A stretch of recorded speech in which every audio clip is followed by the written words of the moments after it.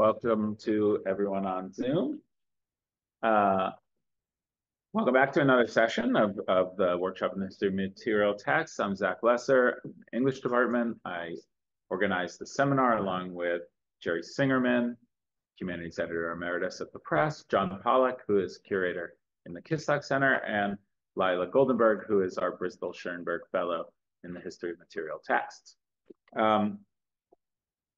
Couple quick announcements. Next week, Joseph Howley from Columbia will be here talking about Roman writing equipment, ancient Roman writing equipment, and we accidentally but pleasantly follow that up 2 weeks later on March 18th with Peter Stallybrass, Heather Wolf, and Ray Schreier talking about erasable writing technologies in the Renaissance. So we have two great talks coming up about writing equipment. And in between those two is the ASW Rosenbach Lectures in Bibliography, I believe the longest running series of bibliographical lectures in the United States. On the planet. No, I don't think so, but close. Lecture series in bibliography that began in 1931. And this year we have Elizabeth McHenry of NYU and a friend of the workshop who presented to us in 2021. She'll give 3 lectures entitled Toward a History of Black Print. These will be on Monday, March 11th. So that's our normal week.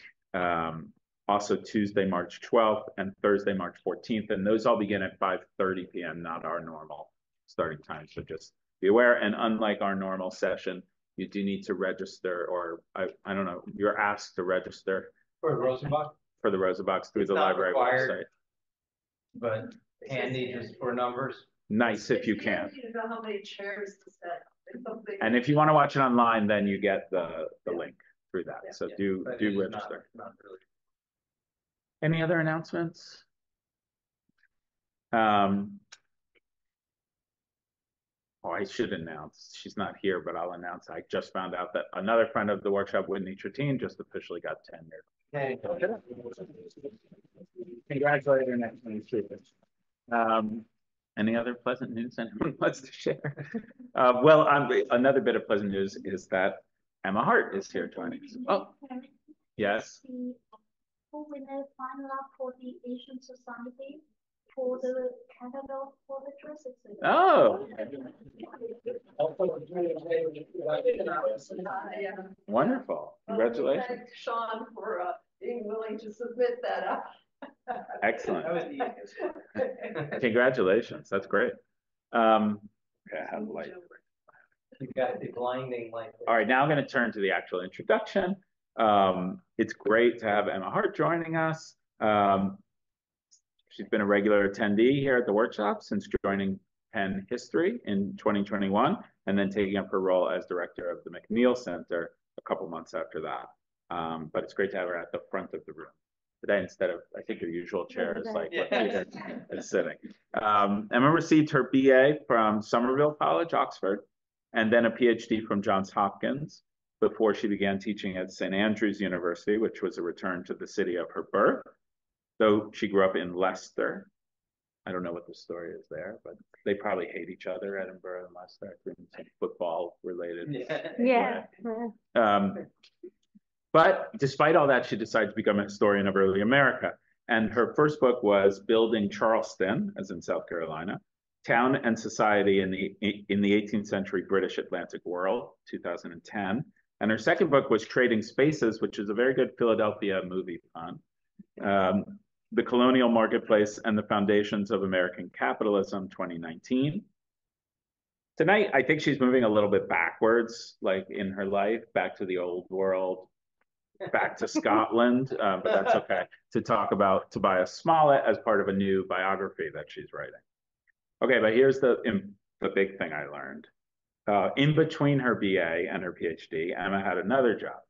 She worked for the Art Loss Register as a stolen art sleuth. I think there's another Philadelphia connection here because I'm picturing her kind of like Nicolas Cage in National Treasure, like hunting down Ben Franklin's secret pair of spectacles to decode the Declaration of Independence, which sounds like I'm romanticizing this job. And I probably am, except that Emma did participate in a pre-dawn raid on a London safe house where she helped discover stolen ceramic cats, which is like straight out of a National Treasure movie. Also paintings stashed under beds, and jewels that I'm imagining were stolen from the Tower of London. But she's given up that life to take up the much more thrilling job of director of the McNeil Center for Early American Studies. And we're very glad she did, because we can now welcome her to the workshop to tell us about the Atlantic Itinerary of Smollett's Complete History of England. So please join me in welcoming her.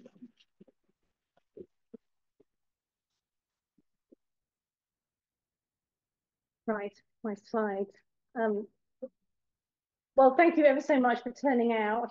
I hope I can reward you with an interesting enough paper here. I'm of course stuck on Tobias Smollett, and I will be for the next few years, I should expect. But today I'm particularly interested in his complete history. And I'd just like to thank the material text crew for putting me on the program, giving me this opportunity to actually write something about Tobias Smollett, to get going on it, and for all of the intellectual stimulation since I've been here at Penn. It's a really great seminar, and I've really enjoyed listening, and now you get to listen to me. Yeah, talking about Smollett's Complete History of England. And of course, it's an 18th century book, so I need to give you the full title of it. The Complete History of England, or A Complete History of England from the Descent of Julius Caesar to the Treaty of Aix-la-Chapelle, 1748, containing the transactions of 1,803 years. That's not even the full title, actually, because on having made it in his history to 1748, he decided to keep going with his continuation of the Complete History of England, etc., etc., etc. So he brought readers in the end almost up to their present in 1762 with these volumes. So as touted in the description of the talk, and as some of you already know, I'm interested in what is now a somewhat obscure text, because it was one of the most successful things that its author wrote. And I'm interested in its author and his life. I'm sure a lot of you do know Smollett, but for those of you who don't, he was a Scotsman, and therefore by definition a Briton, who lived between 1721 and 1771, and he was an incredibly successful writer of his time. And I'm having to tell some of you about Smollett and highlight his history, because both of them are in relative obscurity these days. Last year, the British historian Jeremy Black, who I don't know if has anyone heard of Jeremy Black? Yeah, he writes a lot of books. Produces a lot of work, and he published a short biography of Smollett last year. This is, a sort of rare event that we get a biography of Smollett. There was one in 2003.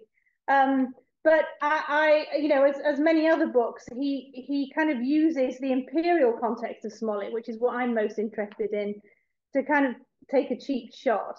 He opens his chapter on Empire and Smollett with a comment about Smollett's marriage to a Jamaican slaveholder being noteworthy mainly because today it would make him fall foul of cancel culture. And History of England gets left on the sidelines by Black as well. It doesn't really get a mention.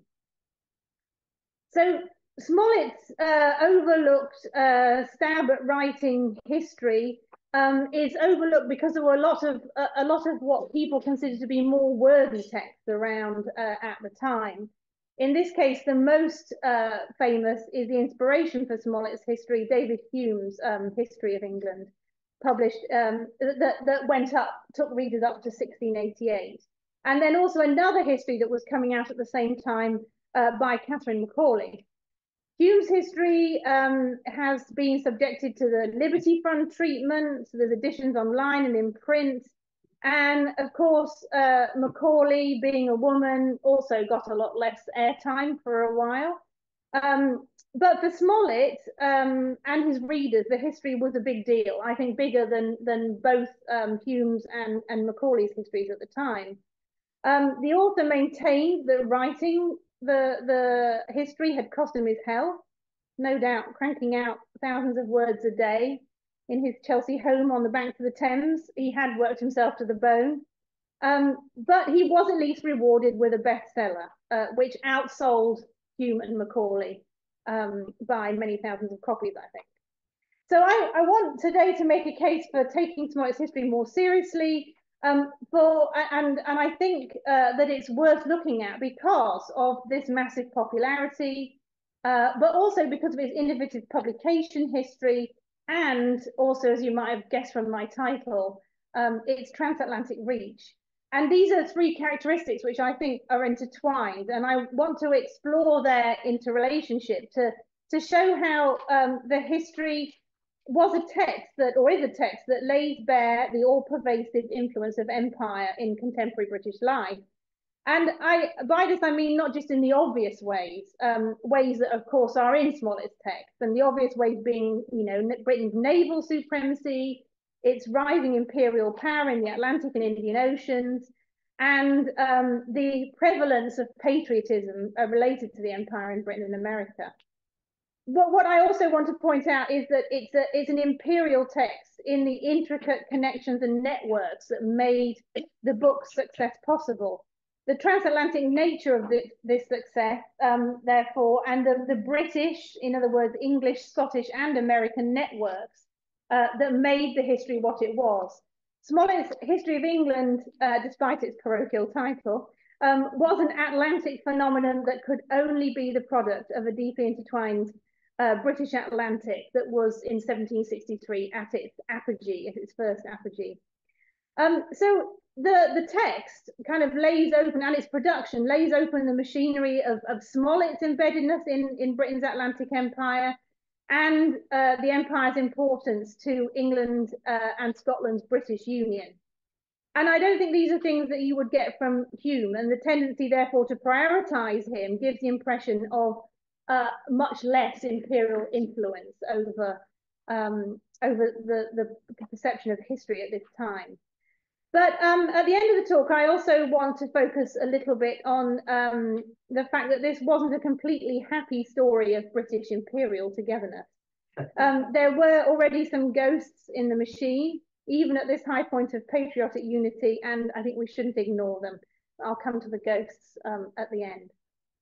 So, like all good material text presentations, I have some editions of Smollett here in front of me. I have to start with the book itself, all the books, and pamphlets, actually, because both Smollett's history and its continuation were many volumes in length. As you can see from this advertisement, which is excerpted from the Pennsylvania Gazette behind me, May the 12th, 1757 is the date this appeared. You can see it's dated November 1756. From London, so it took a few months to get over the ocean. But as you can see from this advertisement, it initially appeared as 3 volumes quarto, bound in board or calf, depending on your budget. You can see it's the complete history there listed as being £3, 12 shillings and 6pence, or £3, 3 shilling, 3 shillings.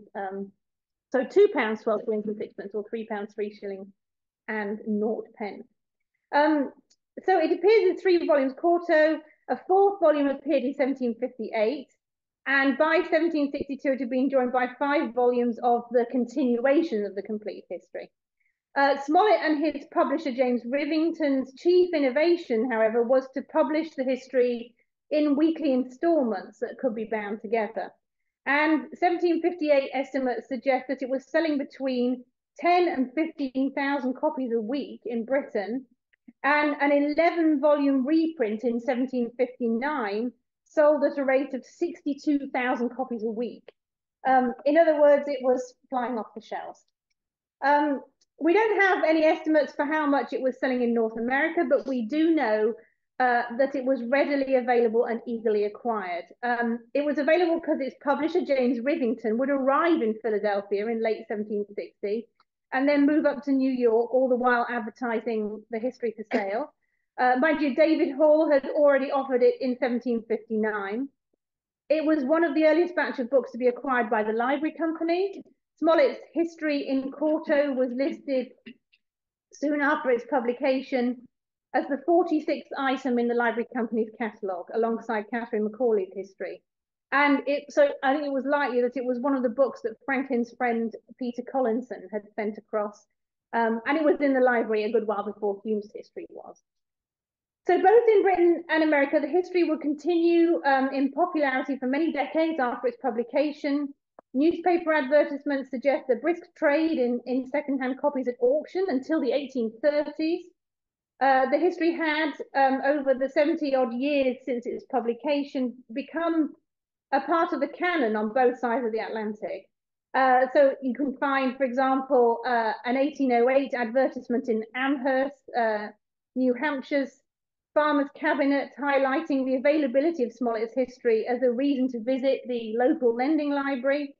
In 1828, the New Bedford Gazette entertained its readers with a story about Caribbean shipwrecks from the last century's imperial wars, and Smollett's history was touted as being used to try and locate the wreck that they were searching for, which is quite interesting.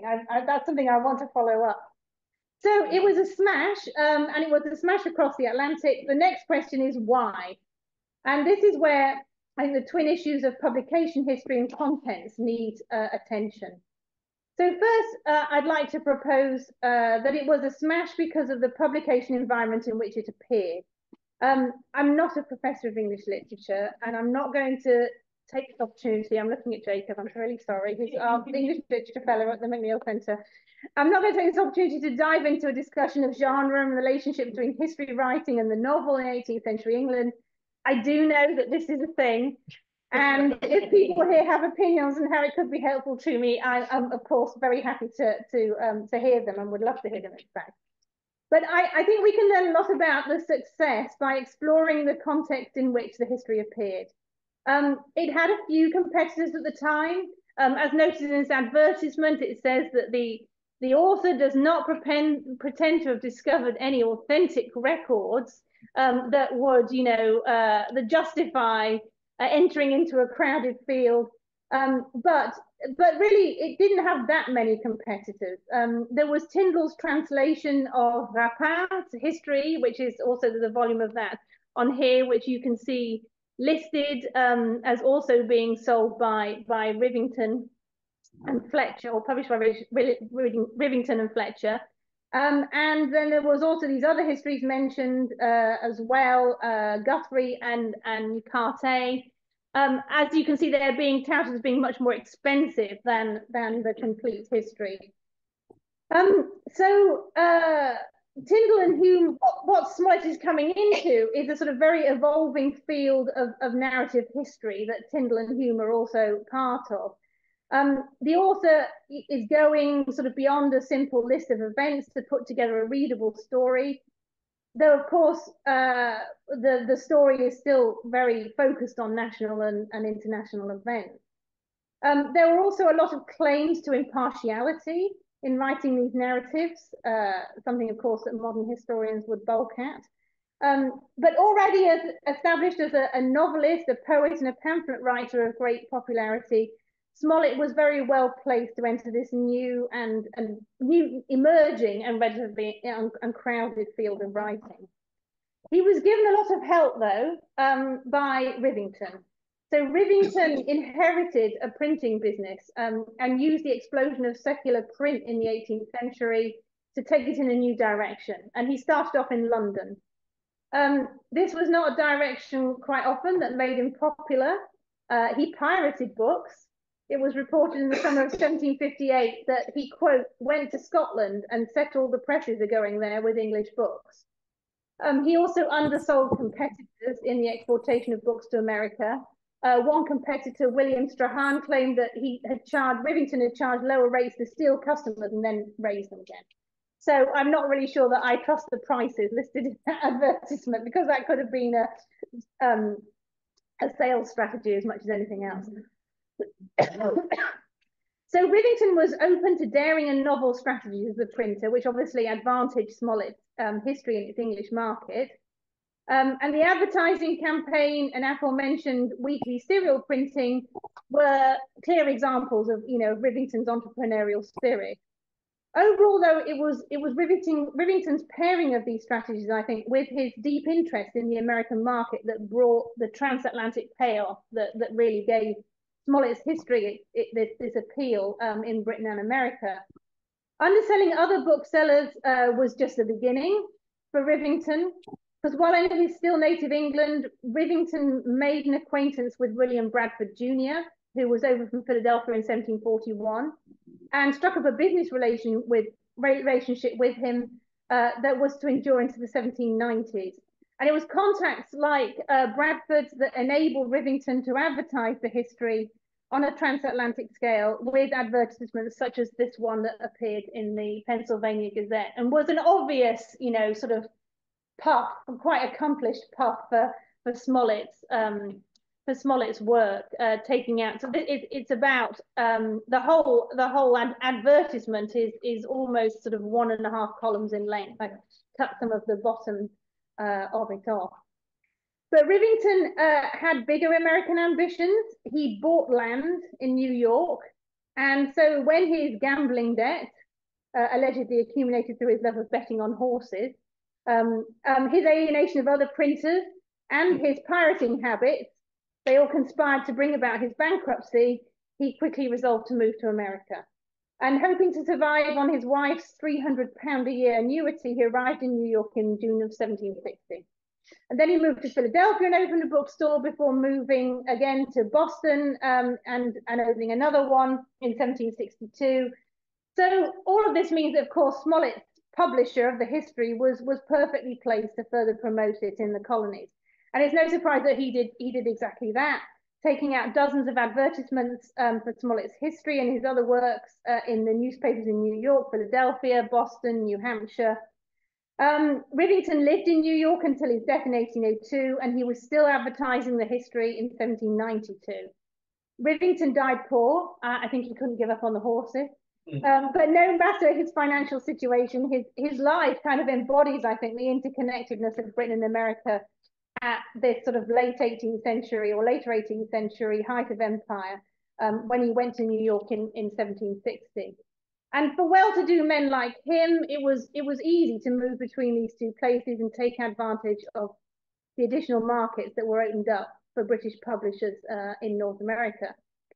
So Rivington's talents as a financially careless transatlantic publishing visionary were important, but I think the quality of the product he was selling was also critical. Smollett's oeuvre may today be considered to be of lesser quality and sophistication than his compatriots, like Hume in history, Richardson, Defoe, Sterne, Fielding, etc. in literature. But there's no doubt that he had an easy-to-read style that actually reminds me a little bit of Thomas Paine's Common Sense. You know, it's one of those things that you read and you can really tell that it would have been easier for people to read than some of these other. He was just that, you know, Smollett's history was just that bit more lively and accessible.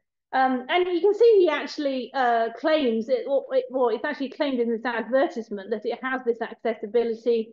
He's saying the author has avoided all useless disquisitions which serve only to swell the size of the volume and interrupt the thread of the narrative and perplex the reader. And it's certainly the case that Smollett came through on this. Oh, so there's a slide of this is the entry in the Library Company's catalogue of Smollett's History of England there, next to Macaulay's history, at number 45 and number 46 in the acquisitions list. So here we have a really good example. It wasn't that difficult to find this of Smollett's sort of brevity and readability. This is him on the marriage of Charles II following his restoration to the English throne. And I'm going to have to read it because it's fun. The king's marriage with Catherine, Infanta of Portugal, was celebrated with great magnificence. Though a virtuous princess, she possessed no personal attractions, but Charles was captivated by her portion, which amounted to £300,000, together with the fortress of Tangier in Africa and Bombay in the East Indies. Notwithstanding all these supplies, the king dealt out his treasure with such a lavish hand that his coffers were quickly exhausted, and he was obliged to devise extraordinary means to recruit his finances. So, and there's many examples of this. You can see that I sort of think that this version it's kind of dry as hell, maybe amusing, readable and completely to the point. And it's not hard to see, I don't think, how an audience would lap it up, especially when here's Hume on the same subject. I mean, you don't have to read all of it, but come on. I mean, that is a sort of level of verbosity which is next level from Smollett. And Hume, you know, of course, may have been more scholarly in his overall narrative, which did, you know, stress in a very intellectually engaging way the emergence of institutions in England that could sustain a government of laws. But I think as academicians, we all know how such subtleties can get lost when it comes to a general reader. And it might be going too far to label Smollett the David McCullough of his time, but I think you get the point. You know, he's highly readable. So in addition to being well written, the content of Smollett's history meant that it was also likely to appeal to a transatlantic audience, to a colonial and a British audience. Smollett was a patriot, and so he was not afraid of a full-throated celebration of Britain's imperial conquest. The first editions of the history included this frontispiece, which, okay, so this is a classical allusion, but to my, I'm ashamed to say, I never got the chance to study Greek and Roman history. So if somebody in the audience knows what this scene is, please tell me, because I'm sure I can do more with it. But this is a first edition of the history. It's open on there actually, of the history, not the continuation, but this is the first edition of the history of England. And this frontispiece is by Charles Grignon, and it's engraved after Francis Hayman. Hayman, of course, was like the ultimate patriotic painter in the 1750s and the 1760s. His scenes celebrating Britain's victories in the 7 Years' War were on show at Vauxhall Gardens. He was part of a sort of cadre of patriot painters promoting, with Reynolds, a British school. So the history was also interspersed with portraits of other, inevitably white male worthies. And this was advertised as one of the attractions of the book. So even so, the illustration set it up as being a patriotic text. But aside from the imagery, Smollett's patriotic predilections and his deep entanglement, in fact, with empire throughout his whole life, mean that the history also included a good dollop of material on Britain's burgeoning empire. And I do think this was a source of its popularity, especially in North America. So where Smollett's history overlapped with Hume's chronology, it's clear that Smollett was really sort of going to town on the colonial, the imperial content. If you look at, for example, Smollett's account of the siege of Jamaica from the Spanish by Cromwell, the early phases of Puritan migration, the founding of Virginia and Pennsylvania and Carolina, Smollett is really much more fulsome in his description of these things. They get a sort of glancing blow in Hume's history, which is very sort of domestic focused. So unsurprisingly, when Smollett got into the 18th century and Britain's Atlantic world grew exponentially in wealth, the amount of imperial content increased too. So in the thick of the 7 Years' War, the third volume of the continuation, for example, included an 11-page account of the Anglo-Cherokee War, including, in a footnote, the full text of documents pertaining to it. Even content not directly related to events in the colonies themselves appealed to a transatlantic audience, I think. So in volume 5, populist member of parliament, John Wilkes, gets a look in. He makes an appearance both as an engraved portrait and in a lively account of his trial for seditious libel, following the appearance of his notorious criticism of George III in the North Britain number 45. Americans, on the whole, were enormous fans of John Wilkes and his support for the cause of liberty. Smollett, on the other hand, had beef with Wilkes. I don't have like time to go through really all of that right now, but you can ask me afterwards if you want to know more about it. So Smollett's account of the trial is suitably scathing. And this is what he said. Mr. Wilkes made a formal speech, replete with virulent expressions against the ministry, affected compliments to the person of his majesty, and laboured encomiums upon himself as the dauntless champion and persecuted sufferer in the cause of public liberty. but he gave a very fulsome account. I was going to make some awful joke there about how Americans don't get sarcasm, so they might not have got the undertone there. But I threw that out because it's not fair with an educated audience. So nevertheless, but this was an extensive account of Wilkes and somebody who the Americans cared about a lot.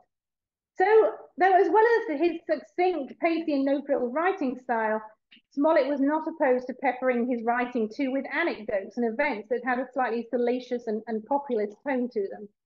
So near the beginning of volume 5 of the History's Continuation, we get an extensive account of the goings-on of the so-called Cock Lane ghost, which was a purported haunting of lodgings near Smithfield Market in London at the time. But even with such diversions as the account of Charles's marriage would suggest, it was a short history, and you can see that from the advertisement too, of course, compared to those of his competitors. And its compactness allowed it to be sold at a cheaper price, making it more accessible. It was amusing, well written, to the point, replete with content that appealed to audiences all around Britain and America. I don't think it's really hard to see why it was so popular. And when you put that together with Rivington's transatlantic talents as a publicist, Smollett's history was equipped to bring tens, if not hundreds of thousands of readers together in celebration of an imperial Britain at the height of its powers. And this power, I think, means that it's worth a closer look because it reveals just how tightly connected Britain and its Atlantic empire were at this particular moment.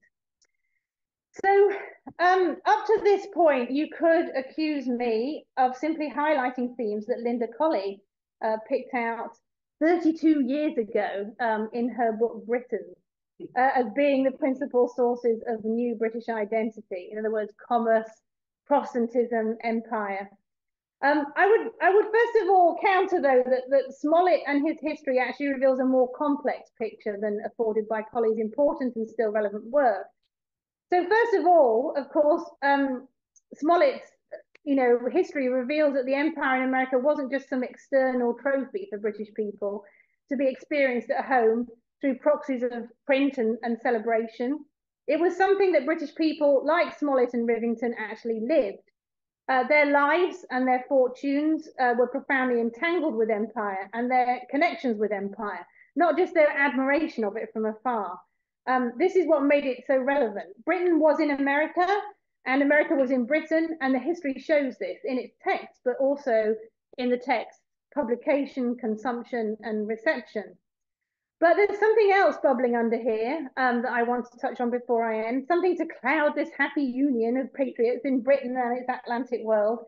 And it's something Scottish and English, because it's clear, I think, that even at this zenith of enthusiasm for imperial Britain, there are tensions within the two largest and recently joined nations of this union.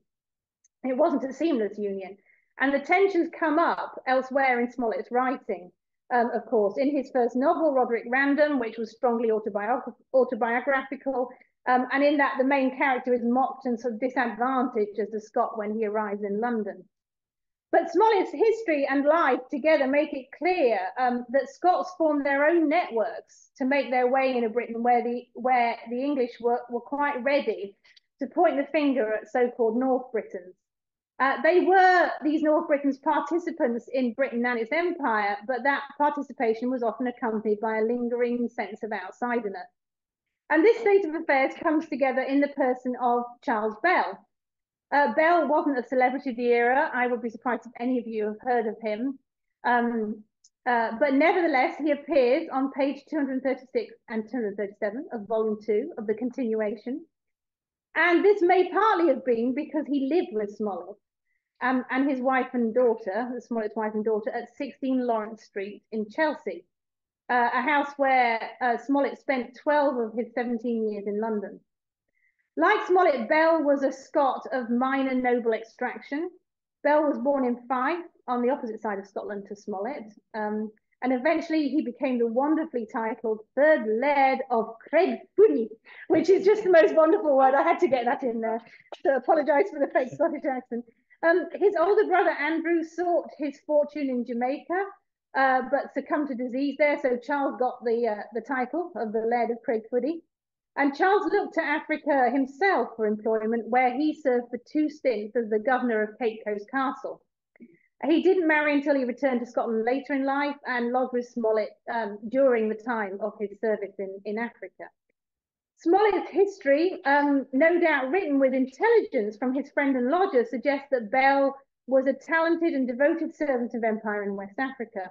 In 1758, whilst on his first stint as the governor of Cape Coast Castle, he rallied African allies, according to Smollett, to fend off a threatened invasion of the French fleet under the command of de Quercy. So like Smollett, Bell was a Scot making his way in service of empire, partly by pulling on connections with fellow Scots. Many of Smollett's correspondence in his surviving letters were Scots, including the very wealthy merchant Richard Oswald, another Scot and a key player in David Hancock's book, actually, Citizens of the World, which is about the British Atlantic Mercantile Empire. So there were really very real ways in which Scots outside Scotland stuck together, and Bell and Smollett's relationship kind of exemplifies that. Perhaps this was because there was often a threat of being made a scapegoat. Certainly, Smollett's description of the fate of Bute, the Earl of Bute, let's move on to the Earl of Bute here, depicted by Joshua Reynolds in 1773. I think I was told at some point in my education that Bute thought that he had especially beautiful legs, and so he always had them on show in his pictures. I just thought I'd put that in there for you because they do look very nice here. But perhaps this was because there was often a threat of being made a scapegoat. So Smollett's description of the fate of Bute, a favourite of George III and a short-lived Tory minister, in the continuation, volume 5, was shot through, I think, with bitterness about English hatred of Scots. And the quote, this is, the character and conduct of the minister might have possibly stood proof against all of those assaults on his, on what he'd done, applying the side attack. That was Bute's main crime, was levying a side attack that was massively unpopular. Had not his enemies artfully pointed their arrows at that part of him which was most vulnerable, the Earl of Bute was not only a Stuart by name, but he had the misfortune to be born a native of North Britain. And this very circumstance, we will venture to say, was, in the opinion of the people, more than sufficient to counterbalance all the good qualities which human nature could possess. So with this description, Smollett, I think, conveys the animosity that always lurked, ready to marginalise Scots within Britain. Many Scots embedded themselves in empire, launching careers overseas from London, but they stuck together in the face of English hostility, which remained even as the patriotic idea of an imperial Britain was at its peak. In other words, the history embodied everything that was British and imperial, whilst also incorporating this strong undercurrent of British division. Even at the height of empire, it's clear that looking outwards together could not mend internal divisions. And this is something that I think Linda Colley missed. In her 2002 new preface to Britons, Colley seems to suggest that the empire and division within Britain only exists in our contemporary times, as she explains that Britain in the world was once a source of unity, but is now mainly one of, quote, division and disarray. Expanding on her claims, Colley sees in the 21st century a Britain, quote, under pressure from without as well as within, and now without the, quote, capacity to function as an efficient umbrella over different peoples and cultures. Spending some time in Smollett's world with his history, I think makes it clear that it was ever thus, and to imagine otherwise is to succumb to a rather nostalgic view of the past, especially with recent scholarship in Britain on Britain and slavery, highlighted here by Bell's springboard for success, the West African slave trade. And that's something that I really want to get more into as I develop this. So Colley then closes her revised preface with the thought that even if Britain can't be a uniting force, then, quote, we should not panic. We should not allow obsessive navel gazing to distract us from evolving a broad-angled view of the world and a better and more generous sense of citizenship, end quote. This rather misty-eyed prophecy from 2002 seems a little naive in 2024 Brexit Britain. Perhaps some obsessive navel gazing might actually be a good idea. Being an 18th century historian, I would of course suggest that we begin our navel gazing at the beginning. At the moment when Britain was forged by the Act of Union, And I think Smollett's history is a critical text in such an exploration because it reveals a moment of deep Atlantic connectedness and embeddedness for this new Britain, and the very real tensions between England and Scotland that nevertheless endured. Maybe it teaches us that Britain can't rely on looking outwards to create a successful national identity. Indeed, the recent turn inwards and away from Europe has once again highlighted that, I think.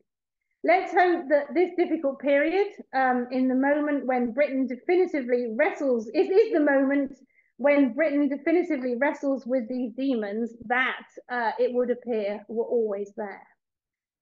Thank you for listening.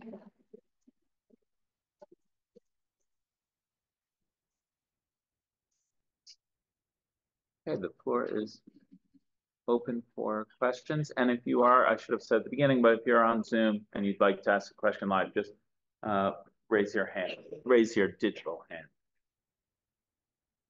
Questions? Yeah. Thank you so much, Emma.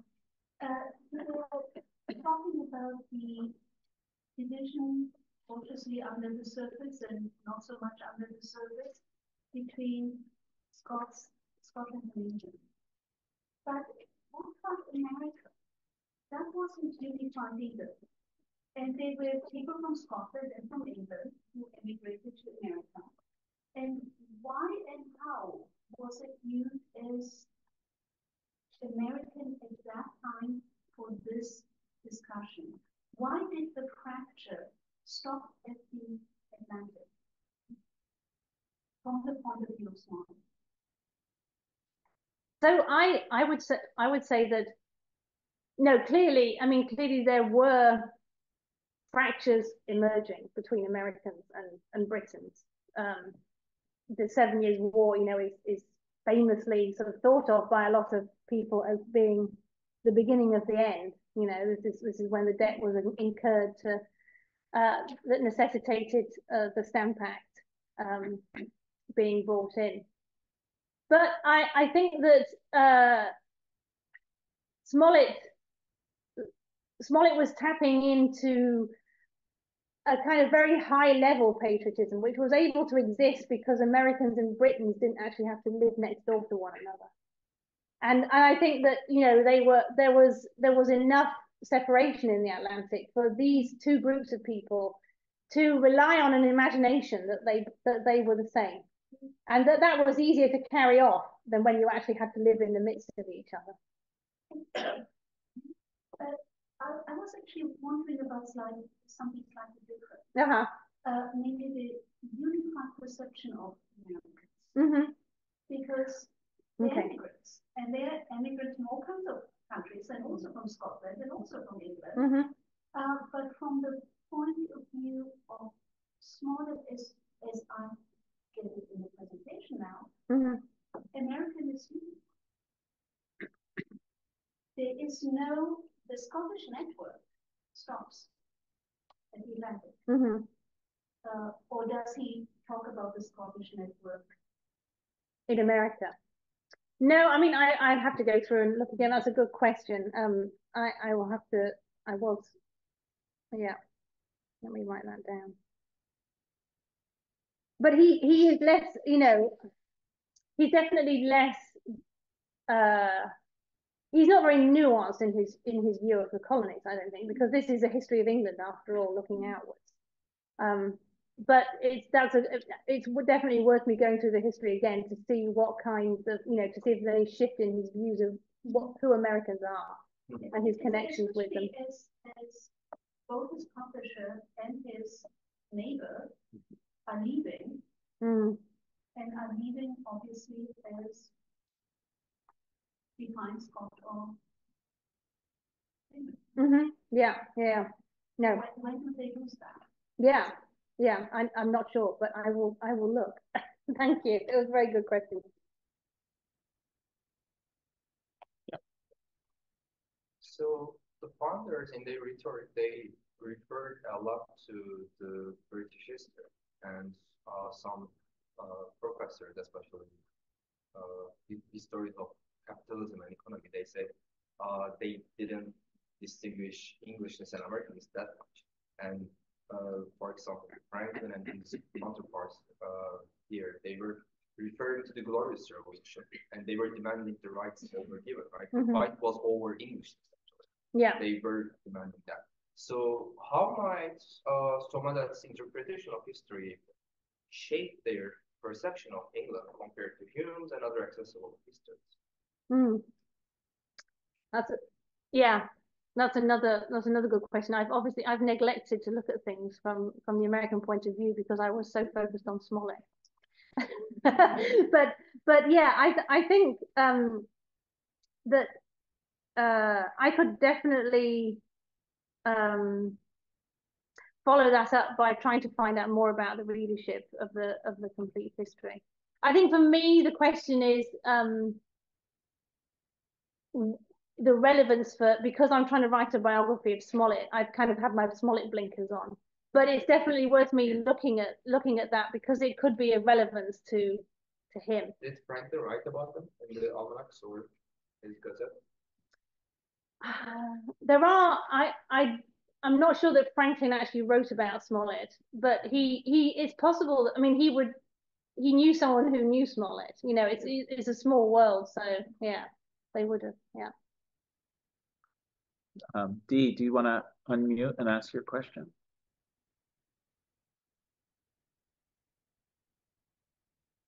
I think the volume.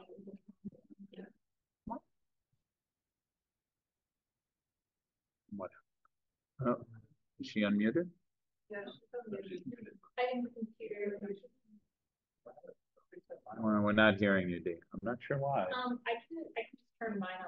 She can. No, yours is on. I'm not sure why. How's that? There we go. Okay, okay. Yeah, great. Okay, sorry. I thought I was improving it with the microphone. So anyway, I was saying that I'm really sorry I'm not there, and I to talk at length with Emma. A co-author and I are working on finishing a book on Thomas Clarkson's Latin essay, and it's all about this kind of intellectual history. And one of the puzzlements I have, which you don't have to answer, Emma, but is Clarkson distinctly moves away from a kind of moral philosophical position in his work to a political economic one, obviously influenced by the Scottish Enlightenment. But there's very little evidence that he actually read Smith and Millar and so forth and so on. So that's a puzzlement that I don't know if you would know anything more about the dissemination of Scottish Enlightenment ideas in Britain, because they seem to have sort of been almost like by osmosis or something. I mean, people just seem to know about them. And Clarkson only mentions them quite late in his career, well after he obviously was using their ideas.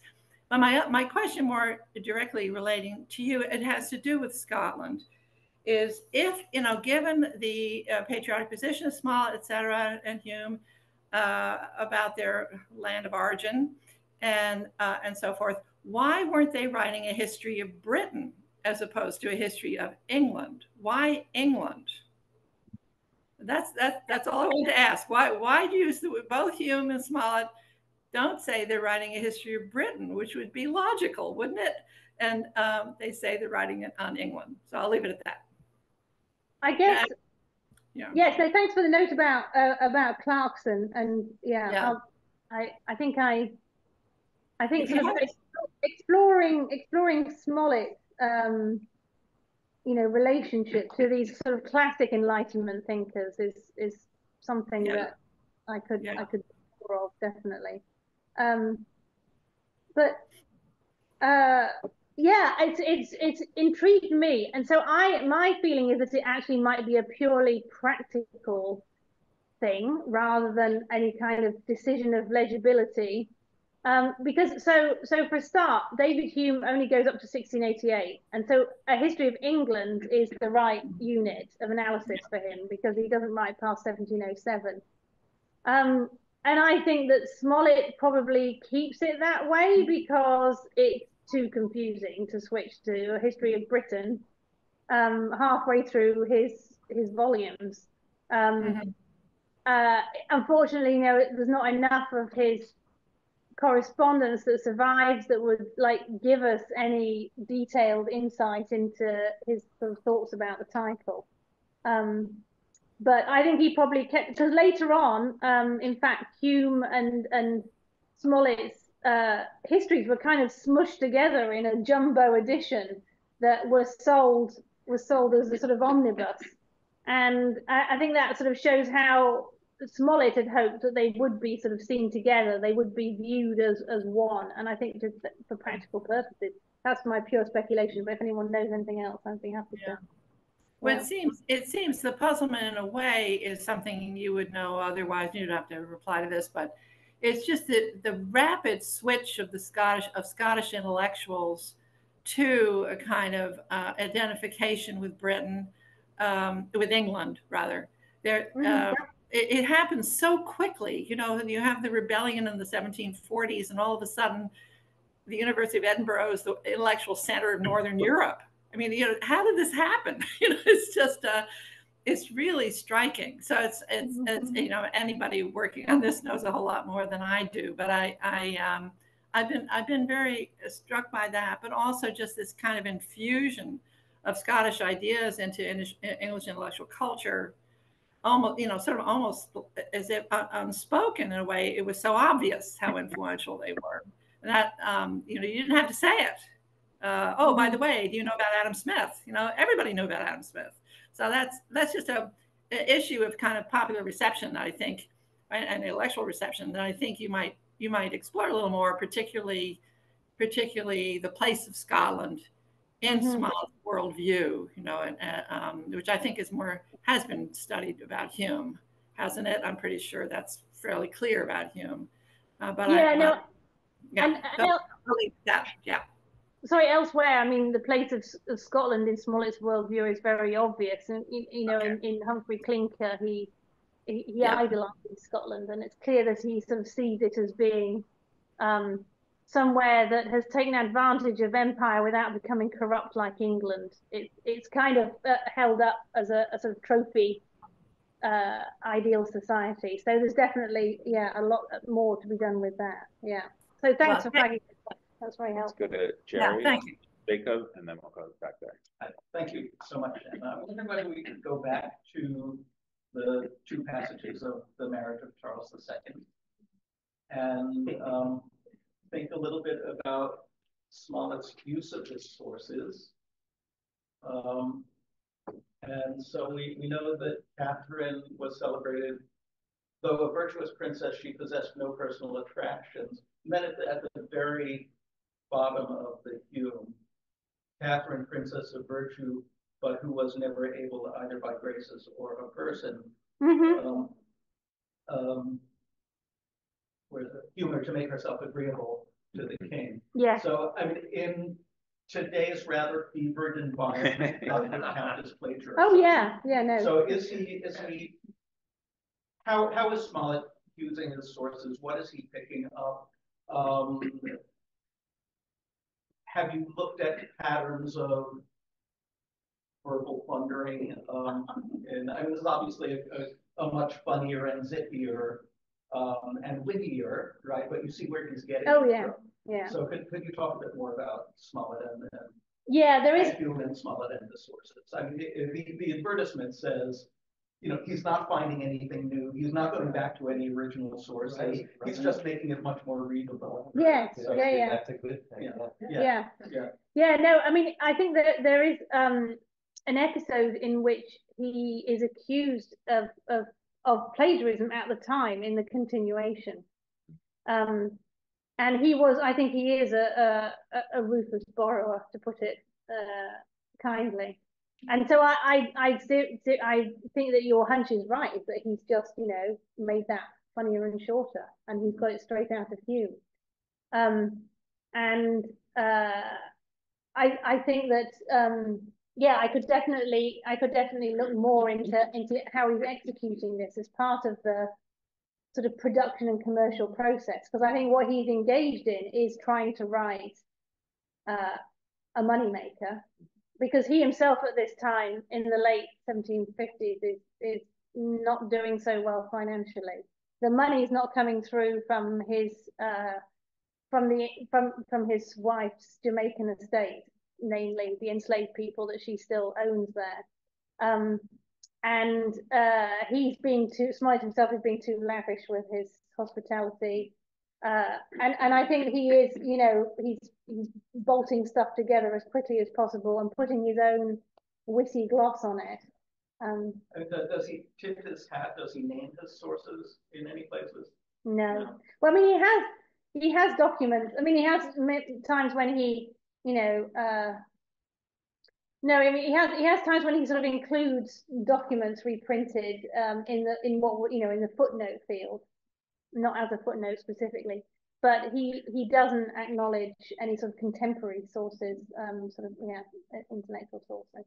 So yeah, I think this is one of the reasons why he's kind of left on the margins, because he clearly was sort of not as serious as some of his other competitors, but he was getting the job done, you know, in terms of making money from writing.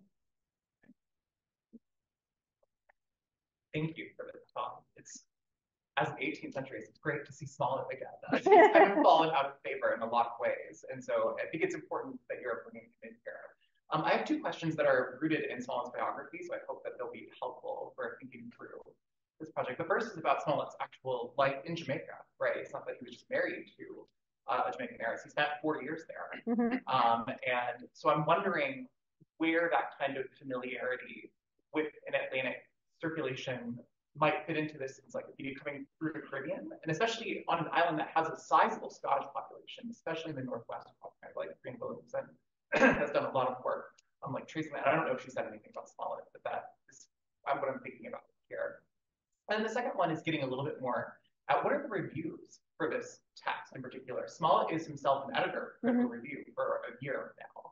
This is 1757, right? So this is, he's very aware, right, that reviews are a way by which he can generate more publicity for the text and more sales for the text. So is it even reviewed in his own publication, his own periodical? Yeah, great questions. No, I mean, he's very sort of Caribbean heavy on the content. It's clear that, you know, he maintains that sort of special interest. It's my kind of dearest wish that I find Smollett's kind of lost Jamaican years, that I managed to find more details, because I think I'm right in saying that there's a couple of years there where people don't really know whether he was in Jamaica or whether he was in Britain. And they don't really have any sources on what he was up to. He kind of disappears for a while. So yeah, so I think that does make him very sort of Caribbean focused. And it's clear that his own experience of, you know, I hope to sort of make a lot of this sort of early on in the biography, that his experience of going to the Caribbean, of all of these Scottish connections that he maintains. He's obviously writing all the time to the Scottish person who is managing the estate of his wife. It's obvious that the Caribbean is always there in his, you know, in the background for him, and it's sort of makes that sort of seeps into the history as well, for sure. And yet, and you know, like I mentioned in the talk about Bell being the governor of Cape Coast Castle, and you know, Smollett's sort of entire life and the orbit of people around him in London is there are people with connections to West Africa caught up in this, and in fact, I think there is like a sort of overlap between this Cock Lane ghost episode and two Africans who were sent over from Cape Coast Castle to get an education in London as Methodists, and then sent back to West Africa to evangelize. And I've got a feeling, though I can't trace it directly yet, that both Bell and Smollett were kind of caught up in this somehow. So, you know, I would really love to be able to trace the presence of African people in, you know, Smollett's kind of like physical London world, as well as this sort of presence of the Caribbean and West Africa in his writings as well, more. And so, yes, his history was reviewed in the Critical Review badly, of course. Yeah, no, apparently he was in a foul mood for quite a long time because it got it got a drubbing in the Critical Review and in other places too. I think for it's kind of like plagiaristic tendencies, for there not being anything original in it. But when you're selling 62,000 copies a week, who cares? Go ahead. So my question is more about maybe it might be more obscure question about research, but I'd be interested to think about, have you looked at, Smollett's book being part of university library collections, or perhaps in the curriculum? Because I can recall, at least anecdotally, I've run into Hume's History of England in library collections, but I don't know if I've run into Smollett at all. I'm wondering if you have a sense of that, or if you investigated that, or that's something. So Dan, it's a good question. I can say something while Emma thinks that one of the copies on the table is from our so-called Founders Collection, which is the early Penn Library. So is that this one here? That's the check. There's also a note there that says something Phila Library. We'd have to figure out exactly when it was acquired in the 18th century, most likely. That's a really good question, and I it would help. It would definitely help me if I could find out what types of libraries Smollett's book was in, because if it was not in sort of the hallowed halls of learning, but was in sort of popular lending libraries, then I think you have an interest. There's an interesting thing there to say about audience, I think. Yeah.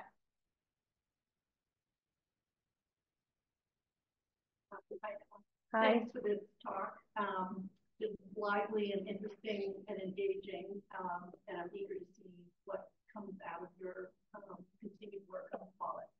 So I have two questions, but one's really more an opportunity for you to just talk about what you know already and what you might find out. But I just want to go back to the comparison to Hume, because Hume has a kind of salacious bit of insider gossip at the end about whether the princess has the capacity to have children. And so it's interesting to think that the popularized, the person who's kind of plagiarizing and dumbing it down, doesn't actually include that kind of salacious gossip in his very succinct, witty account. So I'm just curious about that, because that wouldn't have been what I would have expected. But the second thing I want to ask actually vaguely relates to whether somebody might have the capacity to reproduce or not, and that is Smollett's training as a surgeon. I'm just wondering, and experience, right, in the Navy as a surgeon. And I'm just wondering how that affects his sort of intellectual networks around the Atlantic, how he understands, to go back to the question about the centrality of Scotland intellectually by the mid 18th century, because certainly in terms of 18th century medicine, Scotland is really kind of luminary where Scottish medical tools are. So I'm just curious about that. It seems like he was maybe not a very good surgeon. I think you're right. Yeah. No. So first of all, about him not talking about the question of children. He might actually have that in a subsequent paragraph. I'm not sure, but I need to check. But it's like my desire to get more information about African connections and connections with slavery, which I don't think I've kind of like been able to highlight so much with the talk about the history. I do want to investigate sort of like Smollett's relationship with the women in this as well. I don't really want to necessarily just center him in the biography. And I think there's a way that I can hopefully focus some of it on his wife and his daughter at some point, because after all, his marriage is what kind of sets him up to be able to pursue literature and writing. He comes back to London with when his wife joins him, he's recently married, his wife joins him, and it's her like income from enslaved people that enables him to kind of set himself up. And so I think that this marriage is and her sort of like continued contribution. They actually have her mother living with them as well in Chelsea for a long time. So I think there's some really interesting things that I can write about this household. And I'm, one of my sort of hopes is that I can kind of reconstruct this household and its place and kind of get a sense of all of Smollett's, of all of the networks around him. But that kind of does actually lead me on to the question of him being a surgeon. So yes, I think he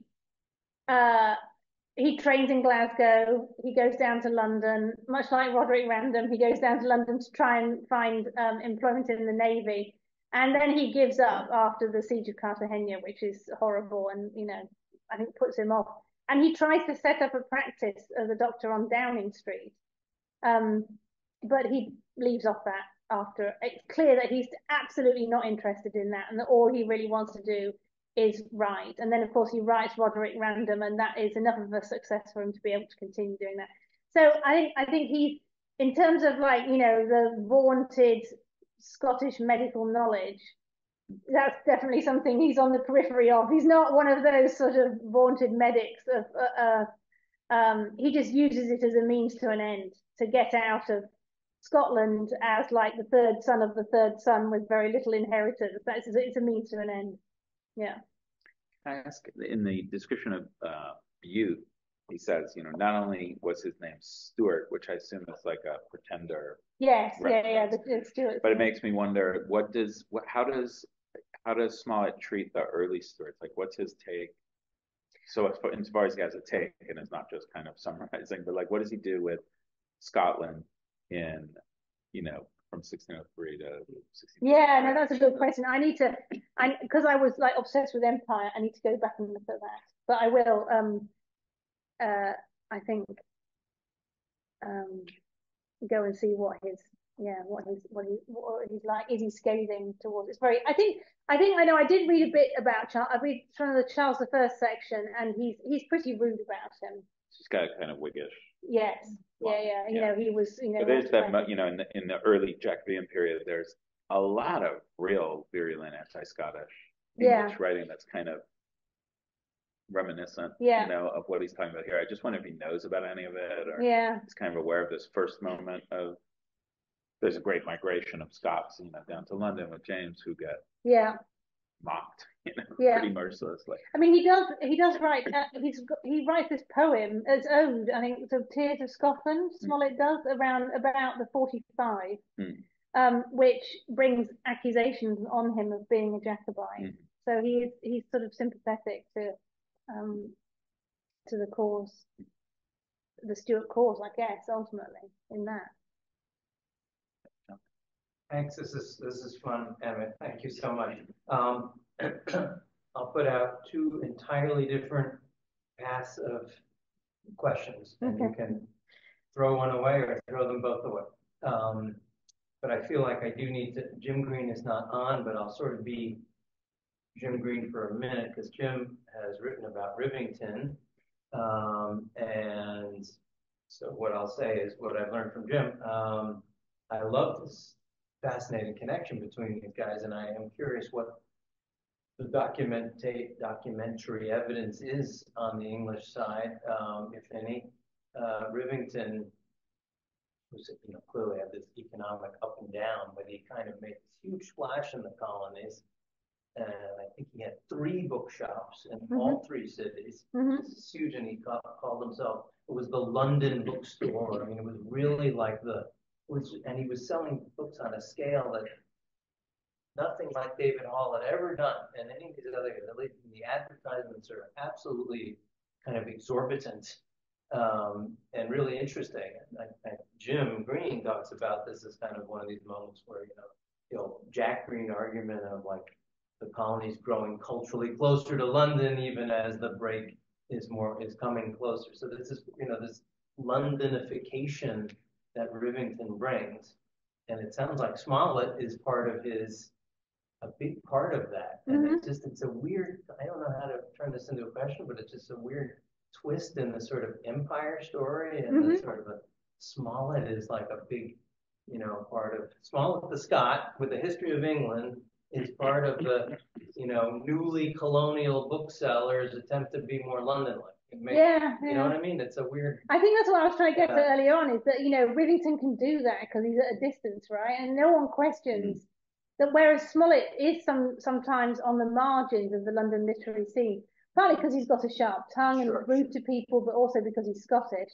And that kind of, you know, tension just doesn't exist in a sort of glorious London representation in Boston sort of thing. I mean, and it certainly would be interesting. I know this is not your project, so I don't feel like it, to know what Rivington did in terms of importing books and the quantities. And Rivington was doing some fairly innovative things, I think, in terms of bringing books over in sheets and stuff that nobody else was doing, and at scale. So there's a whole kind of market story there in places like Philadelphia and New York and Boston. That maybe is for your next, you know, when you want to go down that rabbit hole, maybe you'll find some, or if you find more about it in London, I think there are people who need to know. So that's one line. The other line is totally different, but it sort of follows up on Jerry's thought. When I get the problems of condensation and synthesis and ripping off when you've got David Hume as your starting point. When your book is so popular that you write a continuation, then you have to do the history of your own time, and you don't have, you know, you don't have the same ability to sort of be Mr. Synthetic snippety snap. So what? It did sound like it got longer though. Yeah. What didn't you say? So the continuation is multi-volume. 5 volumes. We're only dealing with 20 years. So yes, I know. 4 volumes. Yes, I know. For 1800 years, because he couldn't condense. Yeah. So what is the style like? Is it just prolix? Is it just like I got what's going on? Or? Yeah. I know that's not easy to answer, but yeah, no, I mean, I think he clearly, you know, relies on personal experience more. Like, I think the Bell example is a good, you know, he's getting information from people around him, getting some, I guess, intelligence from people. It's a really different kind of history writing. It is, yeah. And I should, you're right, I should probably focus more on sort of when he crosses the Rubicon from old to sort of almost contemporary to now, yeah. Thank you. Jessica says, well, now I'm curious if this tracks with the surgeon, quote, printed for the colonies / American text as the counter sales pitch. So, you mean, is she I'm just reading. Okay, Jess, are you getting at the idea that Smollett was actually writing this, thinking that he could make out big time in the colonies? You didn't have to read that. Sorry. No, I mean, maybe there's or that Rivington is thinking that, maybe more than Smollett. Yeah. Yeah, excuse him. The idea about him is before the continuation. The first volume I was thinking of, it reminded me of kind of like these books we know about, you know, the history for dummies, that kind of stuff. Yeah. So that made me think of about like the history writing style. So I was curious about, was this like an anomaly of the time? It was abnormal, and that kind of made me think of like, did he influence another one like after him, like a historian that copied his style, if there was a style that we could talk about in that sense? I mean, I think for the most part, writers sort of before and contemporary and just after him remained fairly more kind of wordy and longer than him and sort of more highbrow. Because Macaulay, I think, continued to bring out volumes after Smollett finished, and she definitely didn't alter her style. She was aiming at a more lofty audience, I think. So I don't think that he necessarily kind of brought about a sea change in history writing. You can't attribute that to him. I don't think he was that, you know, thinking that intellectually about it that he would have that. But it's a good question. I think I got as far in my research as looking at the kind of histories that came out either side of him, but I think if I went further, especially to when he falls out of favor in the 1830s, that would be a useful thing to do. So I could sort of look a bit more longer term. Yeah. It's interesting to think, and even in that advertisement you showed, and I'm sure there's others, kind of what history is imagined to be. Yeah. And you can see it's not, you know, he says, I'm not putting in my own opinion, so it's not argumentative, right? And what it could either be that you find documents, you know, kind of like detective version of it. Yeah. Or it's just like this stuff happened and you can just, I don't think he thinks he's plagiarizing. He's like, this is just the stuff that happened and I'm going to retell it in a better way because it's like a common storehouse of information. Yeah. It's about who's a better writer in that case for him. It's not really a kind of historiographic idea about making a particular claim about the direction of, you know, the underpinnings of these historical movements. It seems very narrative. I mean, so you say, I know you weren't going to go there, but it does seem very novelistic, right? Yes, yeah. I mean, as far as I can tell, you know, the emergence, it's the emergence of the novel and history writing are kind of pretty.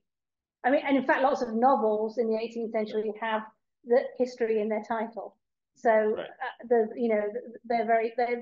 authors really think that they're doing a similar thing. When you think about something like Rushworth, it's a totally different sense of what, like Rushworth's collection is like a ton of documents, and then he's occasionally saying like, we can see this or this. This is not that. No, and I did look at some of those earlier ones, and you're right. It's kind of like a list. It's like a chronicle. Yeah. It's close to the chronicle, but this is you've moved a step away from the chronicle to. Because it's much more writerly. Yes. Yeah. Right? There's a narrative voice that's deliberate. Yes. In a way that you don't get in chronicles.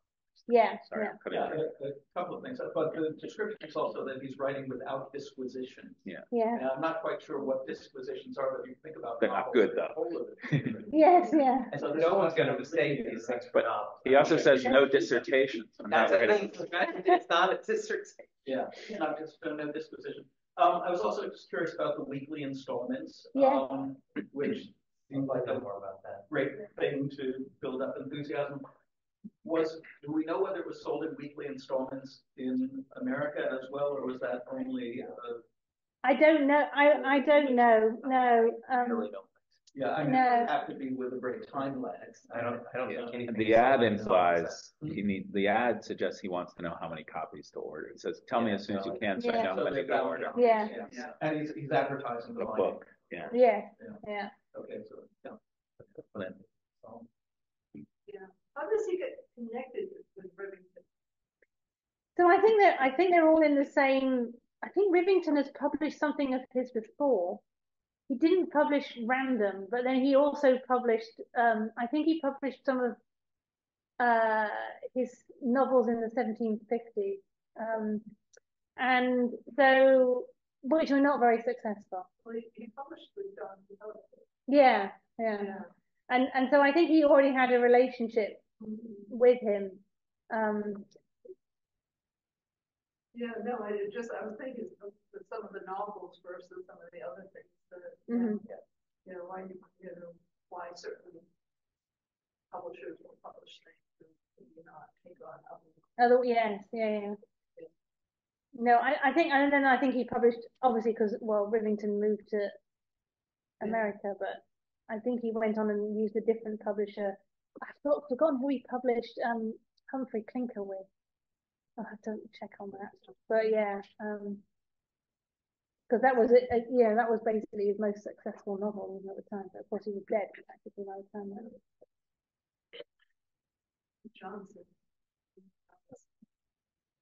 All right, let's take a last question.